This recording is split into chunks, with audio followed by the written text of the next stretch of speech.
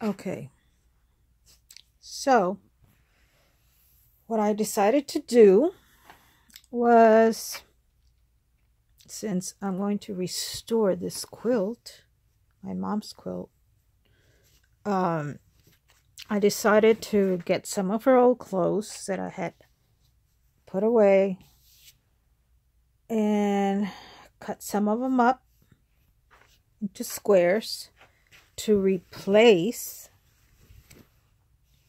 these, like this one. That used to be a halter top, belonged to me when I was a teenager.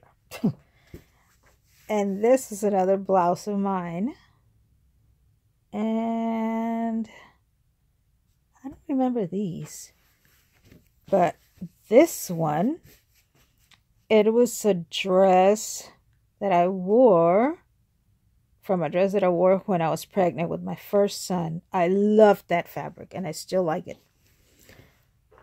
Actually, I made that dress, the dress from this fabric. And so I got some of her blouses and cut some squares out of them. And that's what I'm going to do. I'm going to use her clothes to restore the quilt that she made. And I'll be sewing it together on her machine that I just fixed. So I think she'd be really, really happy. I think she is. I believe she knows what I'm doing, and she's thrilled about it.